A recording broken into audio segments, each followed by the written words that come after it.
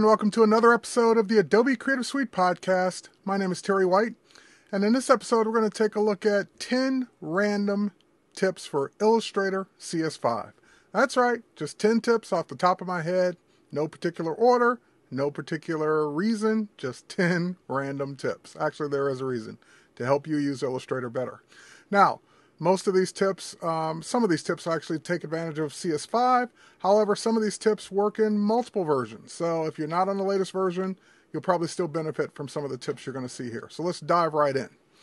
The first tip we're going to do is actually one of my old favorites. So this one has worked for quite a while inside of Illustrator, and it's taking advantage of the appearance panel. So if you go over here, you have your appearance panel, and if you don't have it on the side there, you can just go ahead and pull it up from the, I believe it's from the window menu. There it is, appearance. And once you have your appearance panel up, we're going to go ahead and just grab any tool to make a stroke. So I'm just going to use the pencil tool in this case, one of my favorite tools actually for creating irregular sized or shaped strokes. So now that I have that stroke, as you can see in the appearance panel, it created a yellow stroke with no fill. And what we're going to do now is go to the stroke panel, and we're just going to increase the size of that stroke. We're going to make it 1/2 inch in size.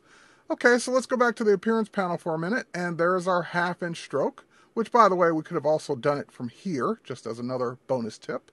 And now that we've got our 1/2 inch stroke, here's the magic of the appearance panel. The appearance panel, you can have multiple fills, multiple strokes, and multiple effects on an object, and this is where you control it all. So we're going to go in and we're going to say that we want to create a new or add a new stroke to the existing one. So that will just duplicate it and put it right on top. Now we can go in and we can say that we want that stroke, for example, to be a different color. So I just clicked right on the color from the appearance panel, and I want this one to be black. Now, since it's the exact same size currently, it just covered up the yellow one. The yellow one is still there, but the black one is the same size right on top of it. So we're just going to change the size of the black one to be smaller. So now we can see the yellow one on the outside and the black one on the inside. Next, we're going to add one more, and we're just going to add one more new stroke. So we can stack as many of these up as we need. We're going to change the color one more time, and this time we're going to make the stroke white. All right, same thing. It's covering up the black one, and now we're just going to go ahead and change the size of it. So let's drop it down to 0.625, and it's a nice white line in the middle of our black stroke, in the middle of our yellow stroke. But now we're going to go in, and we're going to actually click on this one, and we're going to make it a dashed line. So we can now go ahead, and let's make it a little bit bigger here. Make the dashes bigger. Oops, not Q. Let's tab out of that. There we go. Actually, we'll make them just a little bit longer. How about make them I don't know. How about 0.7? Or actually 0.3 instead of 0.03. There we go. And so now we've got our road. That's it. That's just that easily. We created a road that is one single path. So this means that if we reshape it, which you can do, another bonus tip with the pencil tool, is you can take an existing stroke and just reshape it to your heart's content. And you can now reshape that one path without having to deal with 3 separate paths to create an effect. So that was tip number 1.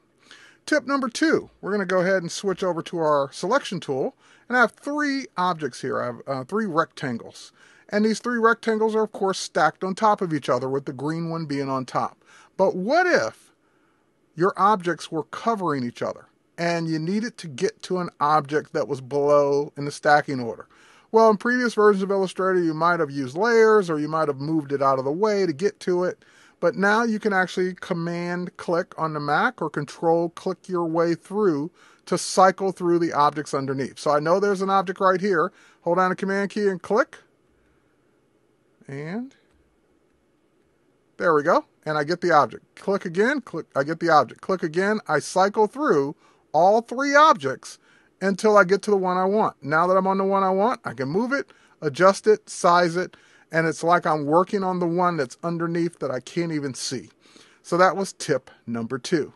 Let's go over to a different document here in CS5. I've got my tab documents here, and we're going to do 2 tips in this document. Well, actually, we're going to do several tips in this document.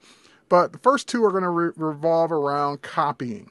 So I'm going to go ahead and select this text, and I've got the text selected. I'm just going to go up to Edit and Copy. Now, when I select a different artboard, there's a new command inside of Illustrator called Paste in Place.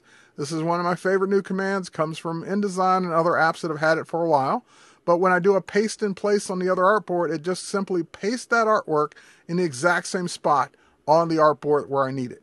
Well, that's cool, but we can take that one step further. We can now go in Illustrator CS5 and say paste on all artboards. In other words, take that same graphic that I'm going to need on the different pieces that I'm compiling here and just paste it in the same spot on all artboards. So that was tip number 3 and tip number 4. Now let's go ahead and take a look at this particular area of the document, and we'll deal with tip number, let's see, this is going to be tip number 5. So we'll just grab our selection tool. And one of the cool things is that people used to struggle with all the time is joining unclosed objects, especially if you couldn't really find the 2 points because they were so close together. Well, now if you hit Command J on the Mac, it will just join them, or Control J on Windows. It will just do it for you. That's cool and great and useful. And again, I'm going to be using it all the time. But what if you had two objects that you wanted to join together that aren't even close or touching? So there's space between these that I would normally have to, work my way around to get them to touch so I can join them. Not anymore. I can just hit Command J once, and that will join the first path. And if I hit Command J again, that will join the second path, making this now one closed object. So that was tip number 5, joining multiple objects at once. Now let's go to tip number 6, which is dealing with 9-slice scaling. Now, 9-slice scaling is typically something you do in Flash, and let me explain what this means. So let's say I draw a rounded rectangle, as I just did. And of course, the corners are nice and rounded, but the problem is if I now grab my selection tool and I reshape that object, see how my corners get distorted because of the way I'm shaping it? In other words, it's stretching the corners out into a kind of an unattractive way.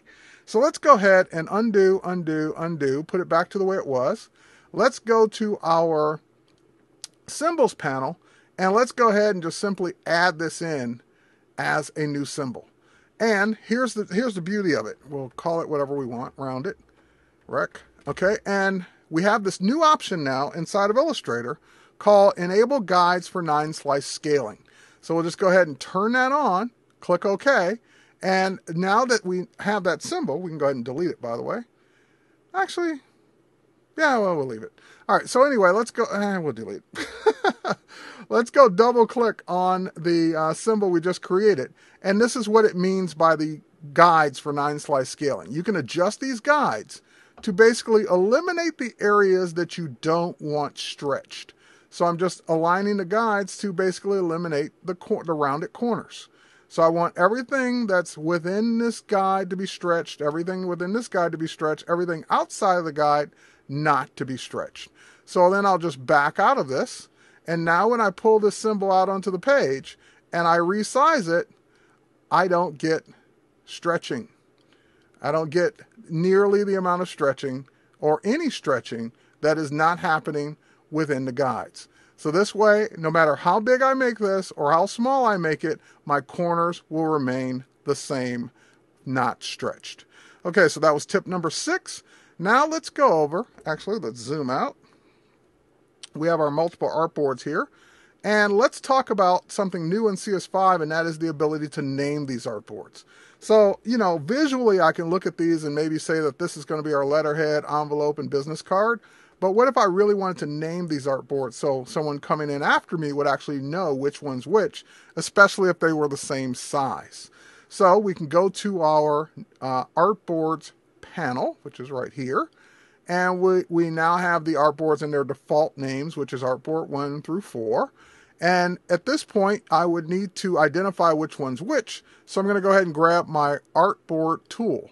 Now when I have an artboard selected, I can see the current name up here. I know you see it there, but this is where you actually do the naming at the top here. And now that I've got the artboard name selected, I can go ahead and call that letterhead, and that becomes the letterhead artboard. I can click on this one and call it envelope. Okay, and I can click on this one and call it business card. And last but not least, we'll click on this one and we'll call it flyer. Okay, so that was tip number 7, the ability to name your artboards, and now you see them in the artboard panel. Now, tip number 8 is the ability to actually rearrange your artboards. So if I wanted my business card to happen before the envelope, well, I can click the move up and move down to rearrange the order. And then you're saying, well, that's great, it did it here, but it didn't really do anything in the document. And that's because we need to now do part 2 of this step. And that is, once you get them in the order you want, then you can go to the flyout menu for the artboards panel, and you can now say rearrange artboards. And this will allow you to rearrange them in the order you specified and however you want them laid out. So I can say, give me how many other columns I want, how many other rows I want, and then once I click OK, it will rearrange the artboard in that order. So number 1, number 2, number 3, and number 4 are arranged just the way I specified in the artboard panel, and then did the arrangement. Okay, the next one is kind of cool. It's actually one of my favorite new tips inside of CS5. I'm just going to zoom into an area here. We're going to go ahead and grab our brushes panel. And in the brushes panel, I've created a new brush from one of our default symbols. So I just drug the symbol on the page, unlinked it as a symbol, then created a new brush from it. So now I can select that brush. I can go ahead and grab my brush tool. I'll go ahead and grab my Wacom pen, and I can go ahead and drag out a new flower. Here's the problem in the past with creating these kind of custom brushes. As long as the brush is the size of the original piece of artwork, you're good to go. But the minute you make the brush or the stroke bigger, again, you're starting to distort your object. Here it was flat, here it was down, here it's really down. Here the leaves are up, here they're a little bit more up, here they're flat out. So if I continue to make this bigger, it's just going to distort the artwork even more. So what's the workaround now in CS5 for this, or to stop this from happening? Just go ahead and double click on your brush, and you now have a new option that says scale or stretch between guides. So similar to 9-slice scaling, I can go ahead and just put in guides to dictate what part of the object I want stretched, which would be the stem here, and what parts I don't want stretched are now outside the guides. When I click OK, I'm going to get a warning that says, do you want to apply this to the existing strokes? Usually the answer is yes. And as you can see, now when I create a brush, the artwork is not stretched. I can make it as long as I want without stretching the artwork out. Now, in this case, I made it too short, and the artwork did get stretched. But as long as I keep it the size or larger than the original brush, then I'm good to go.